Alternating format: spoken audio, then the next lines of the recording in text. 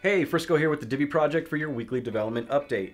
This week we've moved 14 GUI issues to testing, with the beta testers having their hands on the latest builds. The wallet team has moved on to adding features like Mochi to the wallet now, and now that most of the bugs in the core have been either closed or resolved, the reward structure is being fine-tuned so that it is more in line with the white paper specifications. The blockchain and wallet teams are working together wherever necessary to support each other in terms of required features, and the product management flow that we have adopted seems to be much more efficient than the one that we had before. The legal structure in Lithuania is being developed, and a legal team has been contracted to begin work out there. As we get closer to redemption, we really encourage the community to engage with one another at our new forum at forum.diviproject.org. Sign up and join the conversation. As always, we'll see you again next week.